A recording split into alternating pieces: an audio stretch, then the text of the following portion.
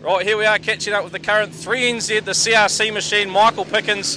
Michael made New Zealand Sprint Car Champs. It's the one that you really want. How's it been going up to this point this season? Really good with the sprint car. Yeah, I think every race we've run this season we've won, other than the last one we ran third.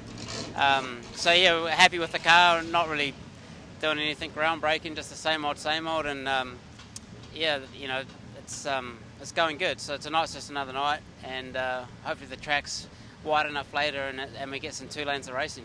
You say it's just another night, mate. It's the New Zealand Champs. Come on, get amped up. You're an 8-time midget champion.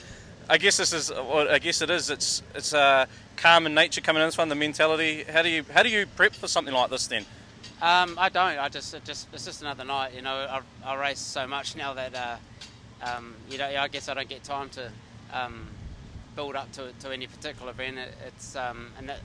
It's probably a shortfall in some guys, as they probably build up to something too much and get nervous or whatever. I don't know, but yeah, it's just another night, and we'll see what happens at the end of it. I guess a 30-lap final is going to be a bit easier to drive tonight than a 50-lap midget race as you took out the other night for a 7th time, yeah?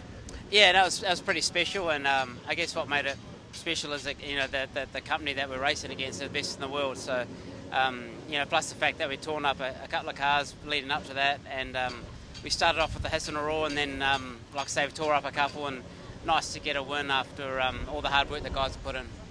So with the midget being in full focus, what happens to the sprint car in between? Do you just sort of park it to the side and tinker away on it when the midget's not being worked on, you know, on those nights off sort of thing? Or how does the Michael Pickens team sort of prep 2 cars? Have you got 2 squads? We've got almost 2 teams. We sort of cross over a bit, but yeah, they basically just pitch in and get it done. We run basically every single night of the year with 2 cars where we can. Like at Western Springs, we run just about every one. We didn't run the sprint car at the 50, largely because of, you know, the race it was.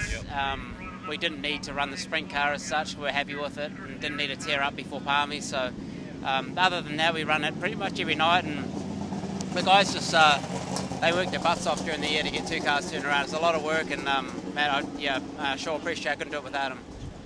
So when you take out 1NZ tonight after the 30 lapper at the end, we're going to see you climbing the fence in front of the main stand there?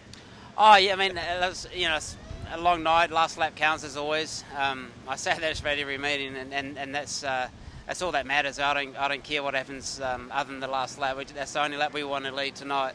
So yeah, hopefully we can put on a show for the fans and they see some good racing tonight.